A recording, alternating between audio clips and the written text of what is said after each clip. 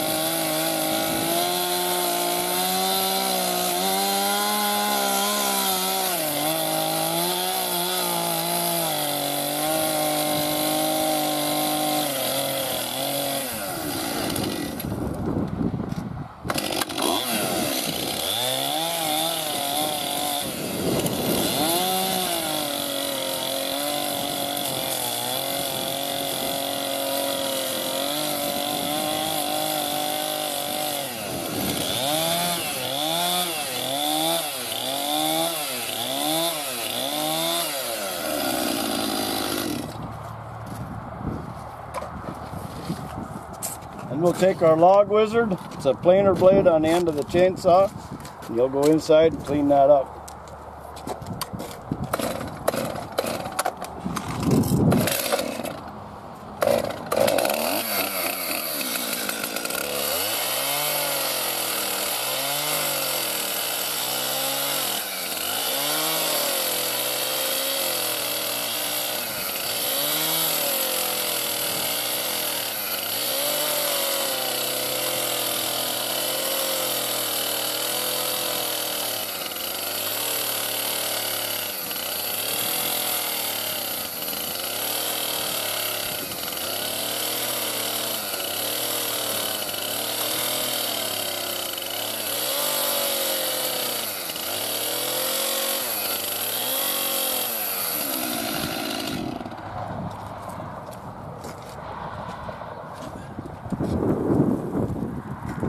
You can see it makes a nice smooth. They come with their sander, they'll sand that up a little bit, put a coat of varnish on the road. This will darken up to match the log with the weathering and drying, so it won't stick out quite as much as it does now. Just like we took the knots off of those, you can see how white they are. The bottom one, they're back to almost what the beige color. One over that far corner at them. You can see there's a lot of knots and all the color and it gets right back